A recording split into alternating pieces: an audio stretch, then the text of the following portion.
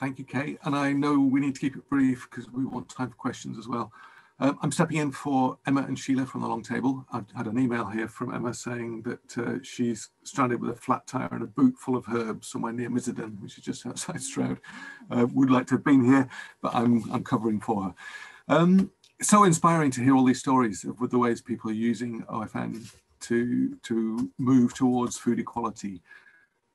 What I'm reflecting on is that it used to be that farmers markets were for people who had scruples and who could afford to pay for local food, and that people who couldn't afford to pay for local food would end up at food banks. And what's seeing now is our food hubs that are providing, as in Kate's words, food for everyone, and that really excites me. With pay it forward schemes, with I'm getting a message that's saying that I'm unstable. Is my audio working okay, Kate? It was a little bit glitchy, so maybe you might want to do this with your video off. Sorry, Nick. Let me know if it's still bad, and I'll try something else. So yeah, just really glad that we are moving towards food equality. Let me tell you a little bit about Long Table. Similar to a lot of projects that we've heard about this afternoon, they initially set up, the Long Table was actually literally a long table in a warehouse where they cooked surplus food from local farmers and growers. People were invited to come along and help cook the food. People who were out of work, people who were homeless came and helped with the preparation. And then anybody who was interested came and sat down and ate the food together. And some people ate for free, some people paid to eat, some people paid and didn't eat. But the whole thing was just, let's all sit down together and have a long table. Let's sit down and share food together. Obviously, the pandemic changed that. Their model now is to, again, source surplus food from local farmers, growers, and other food producers. Some of that food is then distributed fresh. But the bulk of it now is frozen as ready meals, and they have a system called Freezers of Love.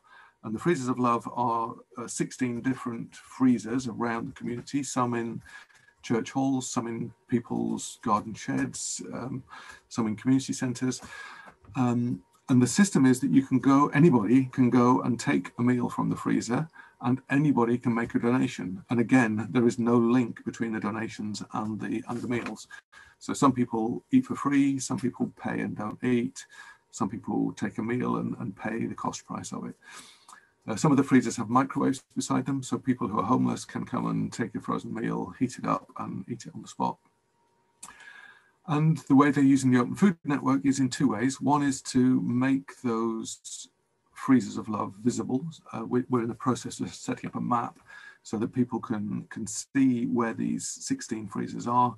They can click on the map, they can find exactly where it is, the contact details, when it's open, when it's available, what's in stock in that particular freezer in terms of whether it's a meat meal, a vegetarian meal, allergens, all that sort of detail. And then either order it online or just arrange to pop in and pick up a meal. And at the same time, the option to make a donation, but there's no link between the meal and the donation. The second way they're using the Open Food Network is to link with suppliers. So in Stroud, where I'm based, there are probably about 80 different suppliers feeding into the Stroudco Food Hub. And some of those suppliers will have surpluses. So as well as selling produce through the Food Hub, they will make surplus produce available to the Long Table.